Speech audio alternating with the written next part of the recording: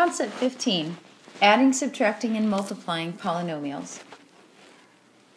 Let's get some definitions, vocabulary, and formulas down on your note sheet. First thing that we're going to talk a lot about are like terms when we're combining polynomial functions. So like terms are terms that have the same variables, the exact same variables and powers. Their coefficients do not have to match, but the variables and the powers do. The second thing that we're going to use is something that we call the FOIL method. This is FOIL, F-O-I-L, is just an acronym for a process that we use to multiply two binomials together. And F stands for the first terms together. So you can see I have this example for you. So our first terms are an x and an x. So we would multiply those together and we would get x squared. And then O stands for our outer. So x times 5 is 5x, and it's positive, so we will just connect those with whatever sign they are, positive or negative. I stands for inner, so our inner terms are negative 5 and x, so if we multiply we get negative 5x, and that's how we connect that term. And then finally our last terms are the last in the binomial, so negative 5 and then 5. And if you multiply those together, you get negative 25. And then if we simplified that, positive 5x minus 5x is 0. So simplified would be x squared minus 25. So that's just a review on how to multiply two binomials together using what we call the FOIL method. And then finally, we're going to use a product of exponents. And so this is called the product of powers rule. So when multiplying same bases together, you're going to add the powers. So the example that I have, it's kind of small, but what it is it is 8 to the 4th power times 8 to the 3rd power. And so if my bases, which are the numbers or the variables that are being raised to the power, are the same, then I can add those exponents. So it will be the same base raised to the 4 plus 3, or 8 raised to the 7th power. So that is a property that we're going to use. Alright, look at example 1 with me. We're going to add some polynomials together. The first thing we're going to do is we're going to add them in vertical format. So you just start with your first polynomial and you write it down. So we've got 3x to the 3rd power plus 2x squared minus x minus 7. And then I'm going to place the other one underneath it, lining up my terms. So my x cubed goes underneath my 3x cubed. My minus 10x squared goes underneath my 2x squared. And then plus 8 goes underneath that minus 7.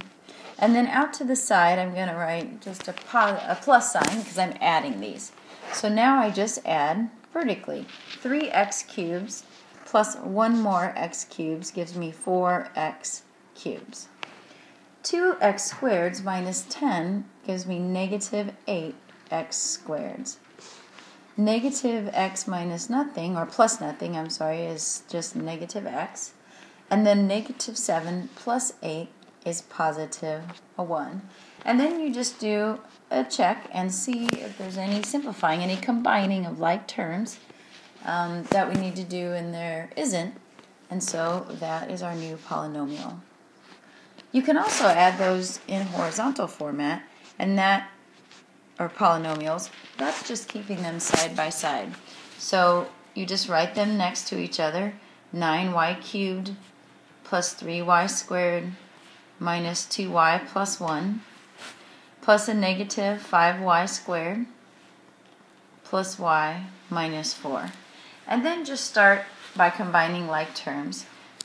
I usually cross them off as I go. There's no other y cubed, so that term stands on its own.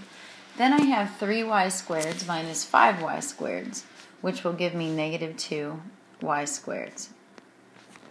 Then I have negative 2y's plus y, which will give me just negative 1y. And then finally 1 minus 4 is minus 3.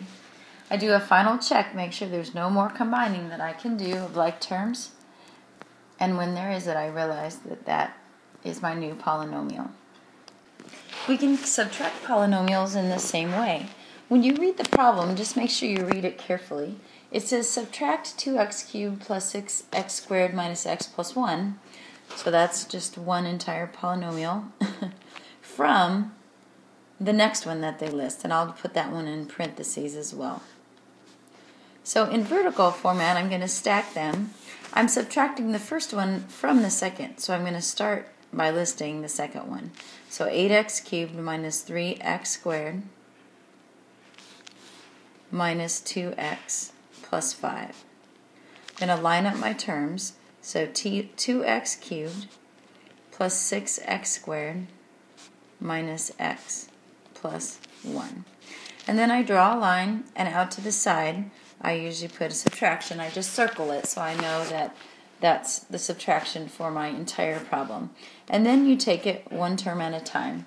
8x cubed minus 2 will give you 6x cubed. Negative 3x squared minus 6 will give you negative 9x squared. Negative 2x plus x, because when you subtract a negative, it's like adding, will give you negative x. And then finally, 9 minus 1 will give you positive 8. So you just have to watch your signs in that method. Now, B, we can subtract it just by sitting them next to each other. Again, watch the wording of the problem. This says subtract this first one from the second one. So I'm going to write the second one first. And then when I subtract, I'm going to group this one, 3z squared plus z minus 4. Because I need to subtract all of it. I'm going to rewrite my first two terms. And then I'm going to distribute this negative 1. So that'll be negative 3z squared minus z plus 4. And then working left to right, 2z squared minus 3 will just give me negative 1z squared. 3z minus z will give me positive 2z's.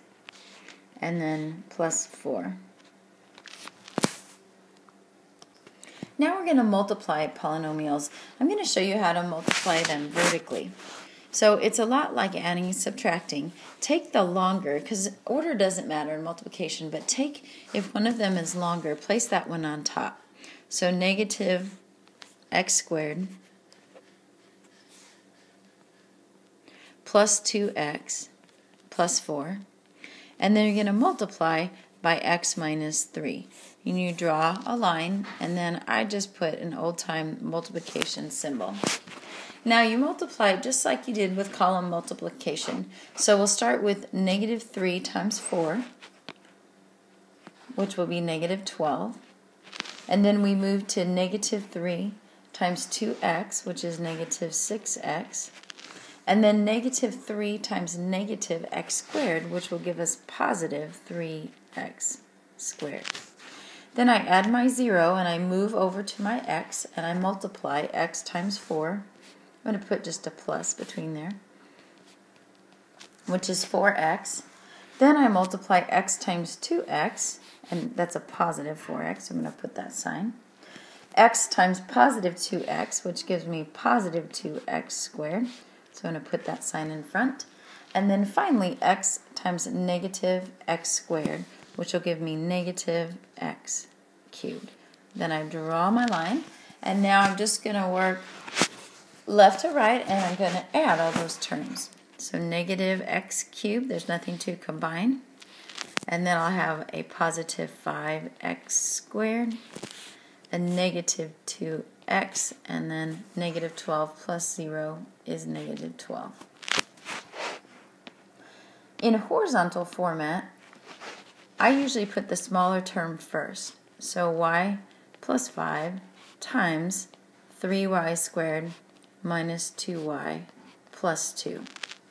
You need to take and start with the first term in the first expression, and you just multiply it by everything that's in the second.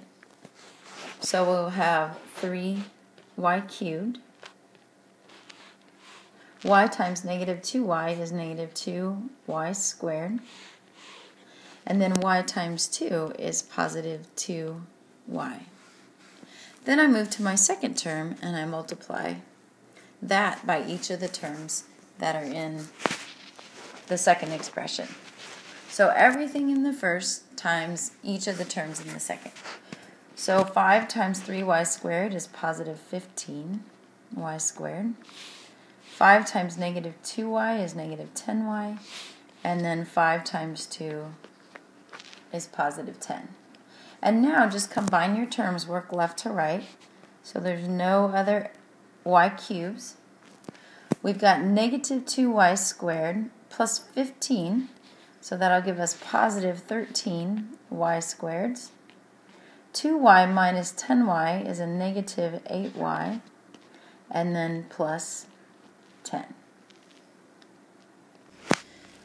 On example 4, we have 3 binomials. Remember, those are polynomials with 2 terms, so we've got 1, 2, 3. Horizontal format, which means we just set them next to each other. And then you just start by multiplying the first 2 together, and you just ignore the third one for a moment. So I'm going to FOIL. I'm going to change colors here. So first terms together, which is x squared, x times x. Outside terms together.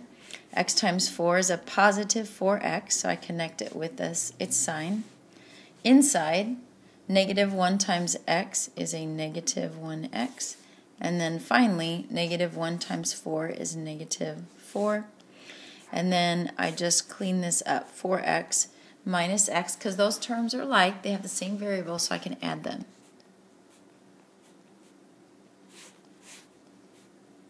And now I bring down my x plus 5. And now I just multiply everything in my first expression times the terms in my second. So x squared times x is x cubed. X squared times 5 is 5x squared. Then I move to my next term. 3x times x is positive 3x squared. 3x times 5 is positive 15x. And then I move to my last one. Negative 4 times x is negative 4x. And negative 4 times 5 is negative 20. Now work left to right and combine like terms. So we have x cubed, and then plus 5 and 3 is 8x squared. 15 minus 4 is 11x. And then bring down your negative 20. Now there are some multiplication problems of polynomials that you will see all the time. So I put some patterns down there on your note sheet for you to look at. Here's the one that you need to memorize. This one happens all the time. It's a sum and difference. When you have 2 terms that are the same, so you can see in this first example, it is 4n plus 5 times 4n minus 5. So see how 4n and 5 are the same, but the only thing that's different is that the signs are opposite? When you multiply them together, you're going to end up getting the first term squared. So that means the 4 will be squared and the n will be squared minus the last term squared. So we're just thinking about the number 5, not with the positive or the negative. That squared is 25. So this is what this pattern says, that you will get a squared, or the first term squared, minus b squared, or the second term squared.